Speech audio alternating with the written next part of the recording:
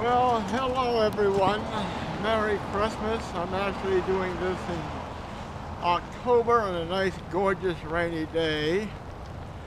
I've always wanted to give you a peek at what Dad did in the basement in Winchester every Christmas Eve. Remember when he would go downstairs to the workshop in the basement in Winchester and tell us all to stay upstairs.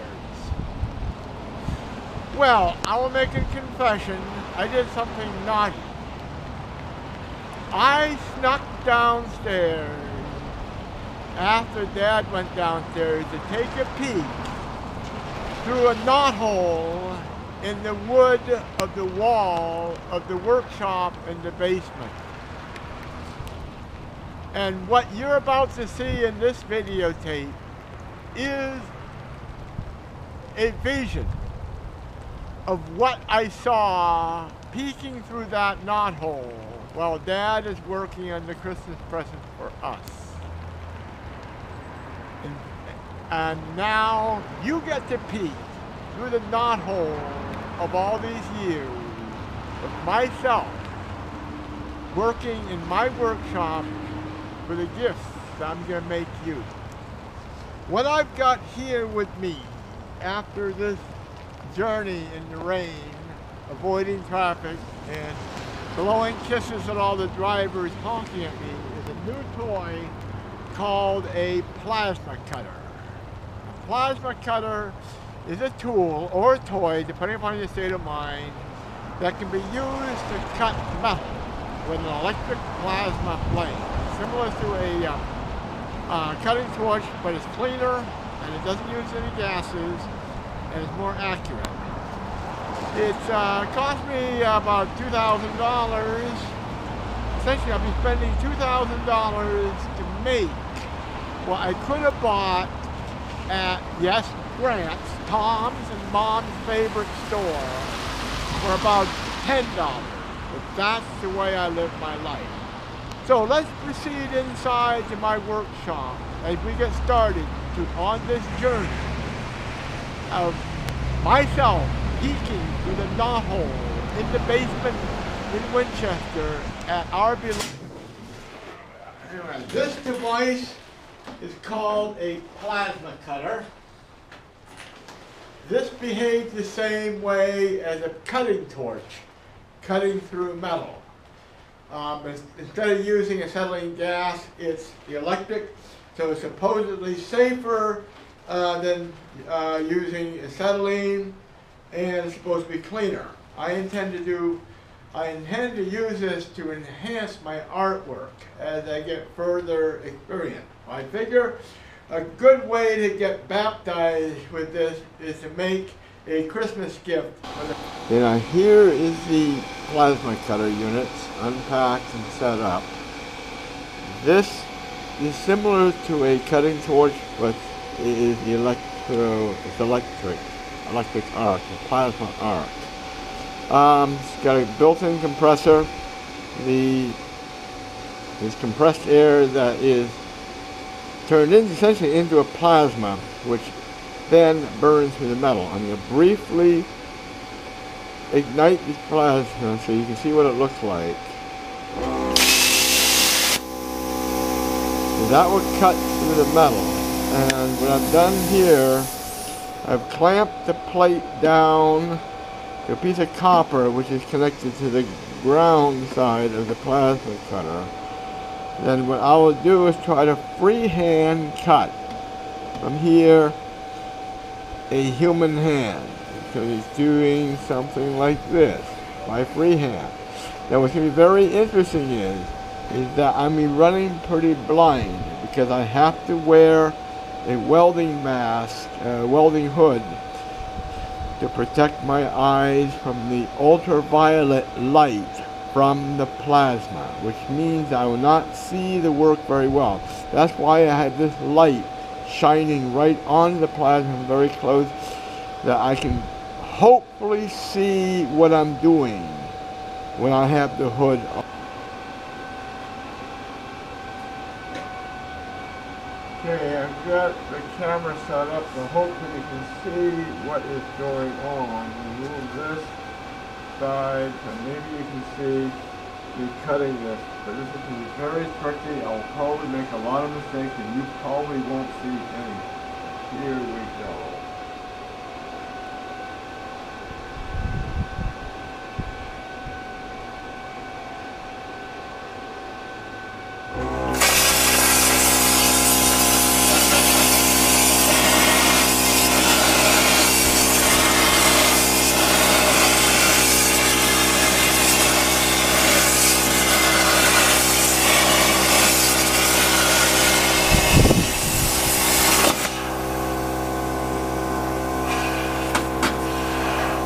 Well, it looks like we may have something here. I made a little bit of mistake at the beginning. Let's see if we can break that off. There. And there we have a little bit of a human hand, which will be one of the spatulas that one of you will get for Christmas. So that's basically what it is. We cut that out freehand using the plasma cutter. It appears I made a slight little mistake with this one. You see there's only the thumb and 3 fingers, whereas a human hand would have a thumb and 4 fingers. So it looks like the pinky finger is missing. So I could either throw this away and start all over again, but that will waste some metal. So I'm going to try something. I'm going to try to take another piece of metal, cut it to conform from here up to about here, then cut it out to create the pinky finger and back down, something like this. So perhaps if we take this, that's probably a little too small. Well, let's try a piece of this. We could take this piece, clamp this down to here, like this, and we'll take the cutter and cut the piece from here to about here. Then with the cutter, go in like this and around and down. So we'll create the small pinky finger and an extension of the wrist, something like that. Then attempt to weld it on so it appears clean. So let's give that a try. I'm going to go ahead and carefully clamp these together, something like so.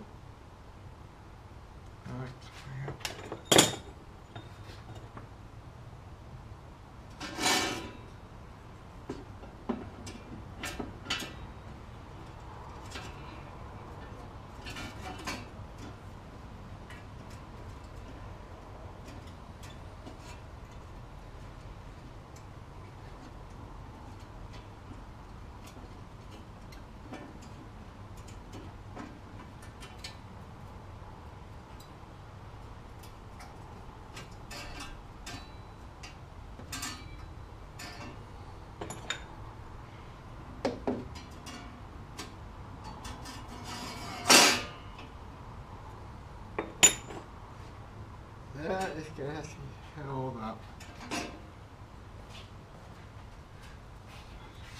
Something like this, a little kludgy, but we got it so this piece is held against this piece of metal. And take the plasma cutter, this, and I'll follow this metal up to about here. Then go away to create the small finger, and then back down again. We're going to create a very small piece here. What I've done is clamp the hand I've made so far onto a flat piece of stainless steel. Then I'm going to take the plasma cutter cut along here so it conforms with the existing hand into about here. Then I'm going to cut over like so, then up, and then back down, something like that, to create the missing finger and an extension of the hand itself. So here we go.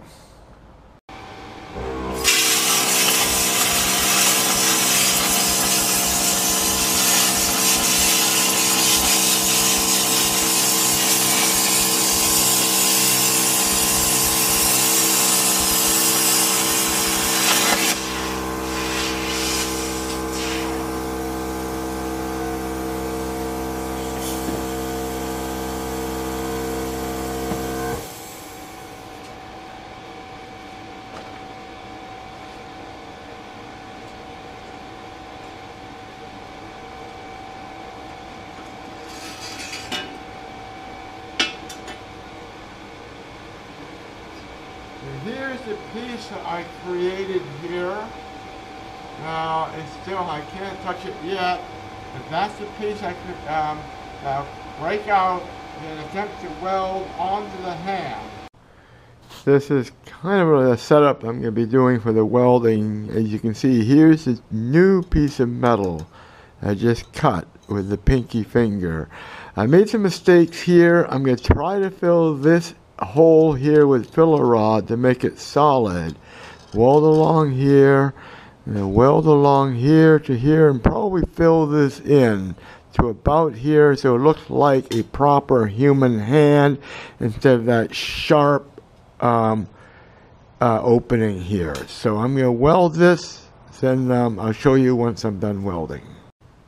Okay folks, I've done the first attempt at welding.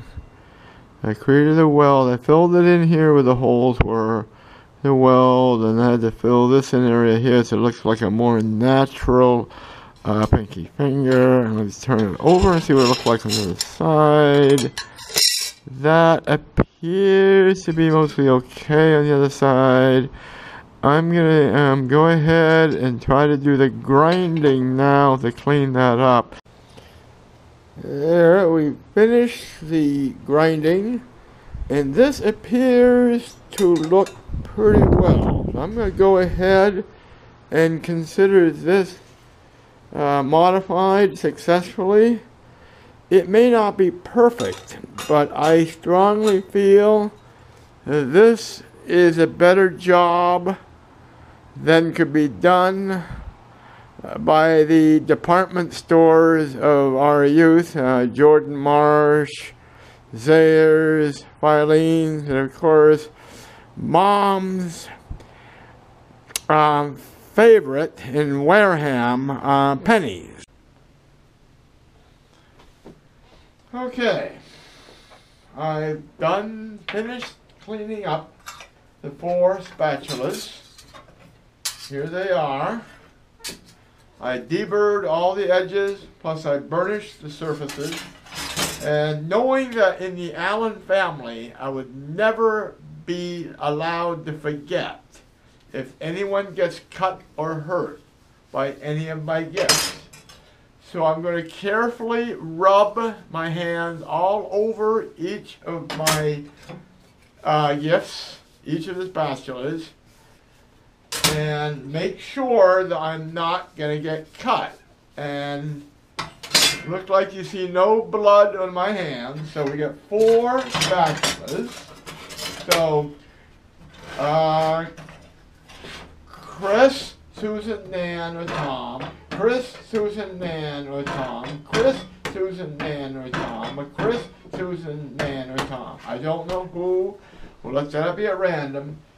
Although they look different, in my realm of Christmas giving, they're all the same. No 2 of anything I make are the same. Now, I've got these cleaned. The next step would be to cut 4 of these squares, which would be a flank, and cut off the handles off of 4 cutlery knives among the vast collection of knives I have that I get from Goodwill and the Salvation Army, and I use for my art and my bicycle accessories. So take the flank, and I will weld it to the spatula.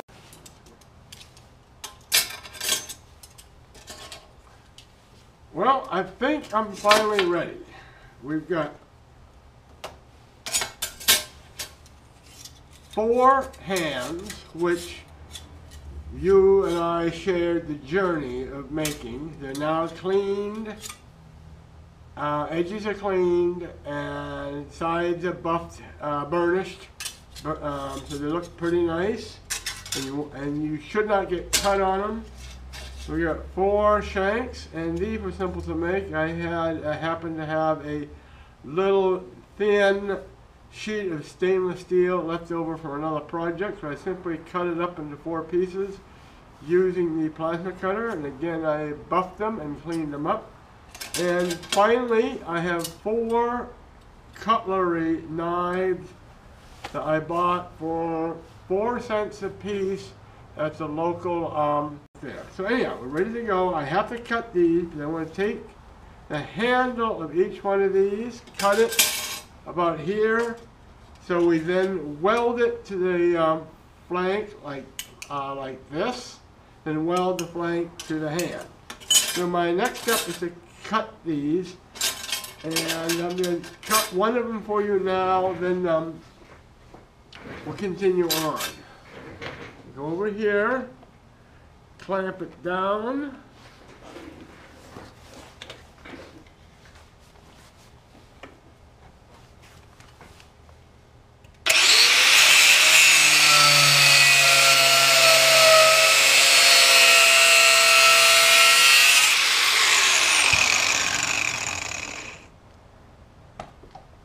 And there we are. Now I have to kind of advise you, if you were to do this, one thing I need to suggest that before you do anything, you need to wait, because that tip is extremely hot due to the friction. So I'm going to go off camera now. I'm going to finish.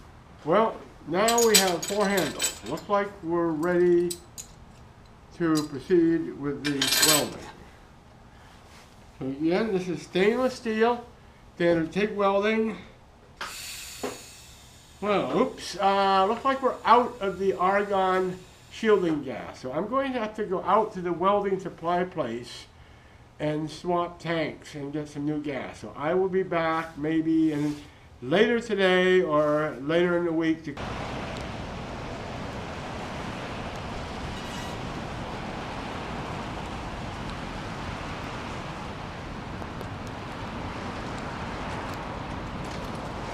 hello folks, wonderful family. It is now election post-mortem morning, and I have gone ahead and swapped out the special gas tank for my welding. So I'll be able to continue my project.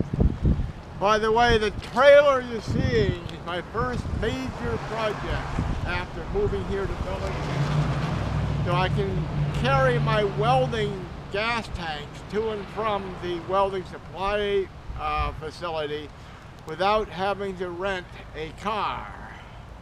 It would cost me $40 to $60 every time I rent a car to swap the gas cylinders. I've got good news. The entire trailer, the materials for the trailer, cost me about $20.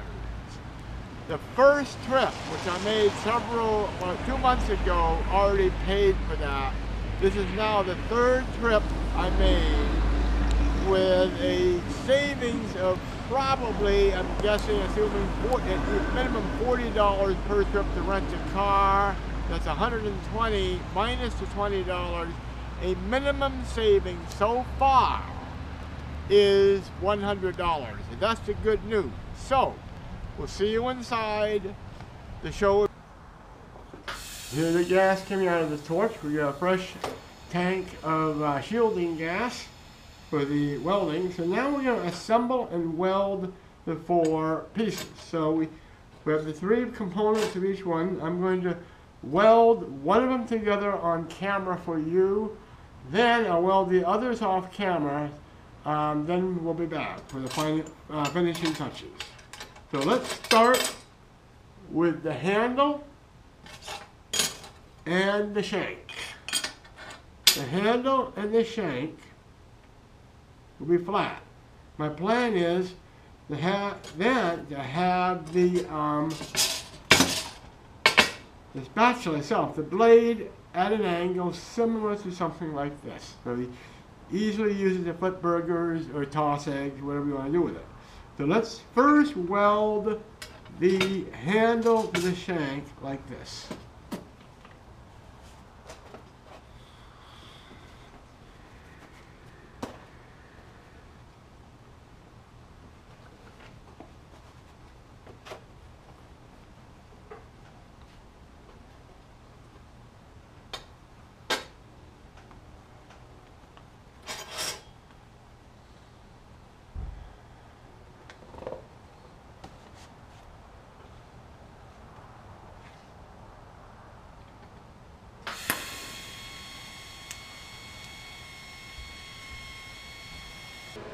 Okay, we get the handle welded to the shank.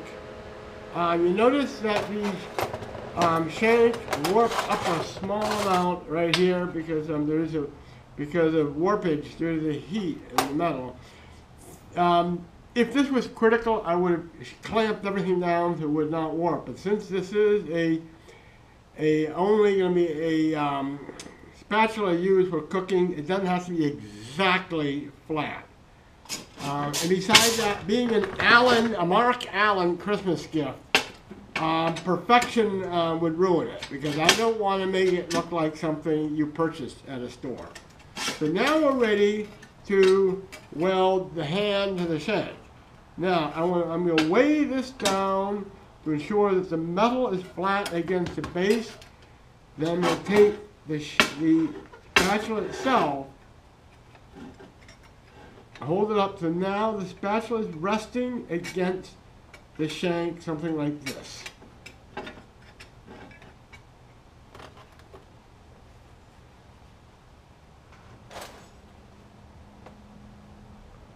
I'll tack weld it first in two places so this won't warp while I'm welding the seam.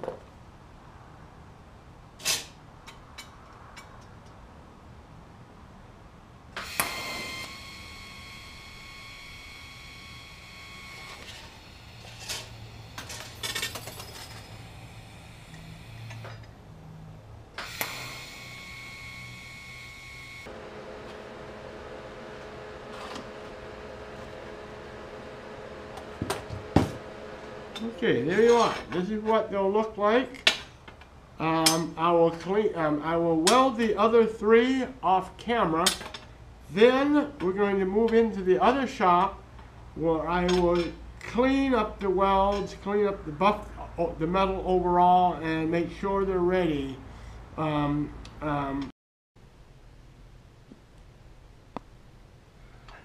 Okay. We are now at the final stop of our journey. Here are the four spatulas almost ready to go. I'm going to quickly check each one and make sure there's no sharp edges or anything else that needs to be cleaned up. This is a small grinding wheel that I'll use to buff up some of the metal if I see anything.